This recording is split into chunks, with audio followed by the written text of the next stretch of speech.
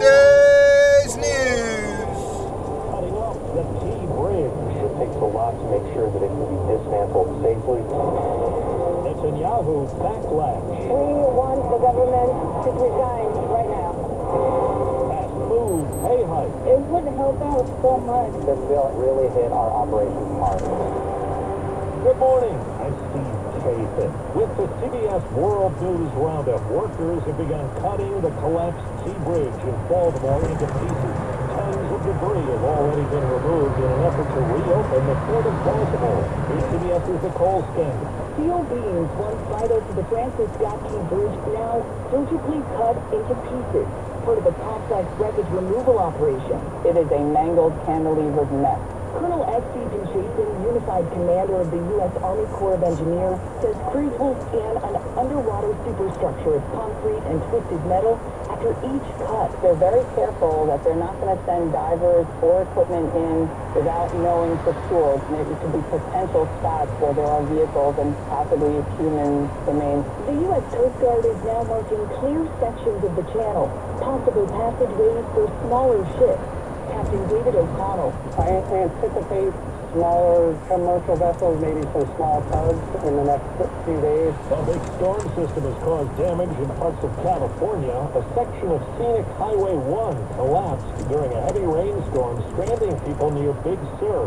This state transportation official says they've been able to get things moving again. We were able to initiate convoys through this location to let people out to the north and let people return in the southbound direction. Now overseas to Israel, where there were large protests over the weekend calling for Prime Minister Benjamin Netanyahu to resign over his handling of the war in Gaza. CBS's Holly Williams in Jerusalem.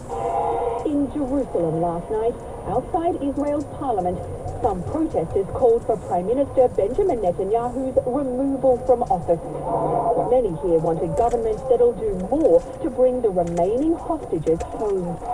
And in Tel Aviv on Saturday, demonstrators filled the streets around Israel's defense ministry, protesting Netanyahu's handling of the war. This government is doing horrendous things in Gaza, not in our name.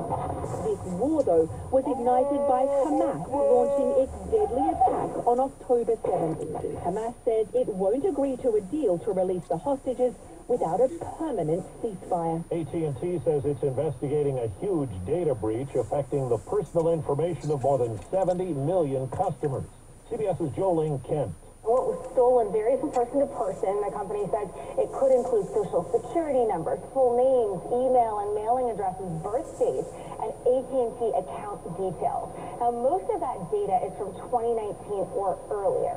The telecom giant said it already reset current users' passcodes and is reaching out to those with compromised information. The correspondent Jonathan Bigliotti tells us jury selection begins in Idaho today for the murder trial of Chad Daybell. He's accused of conspiring with his wife to kill two of her children. Chad Daybell will stand trial nearly 5 years after the sudden death of his former wife, Tammy Daybell, which happened just 1 month after his new wife's children disappeared without a trace. Their remains were later discovered by police buried in Daybell's backyard. Prosecutors believe the Daybells convinced themselves that Tylee and JJ turned into zombies. 6 months after Hyundai and Kia recalled more than 3 million vehicles because of a fire risk, the companies acknowledge most of them are still on the road unfixed. And because of delays, it could be months more before they can be repaired.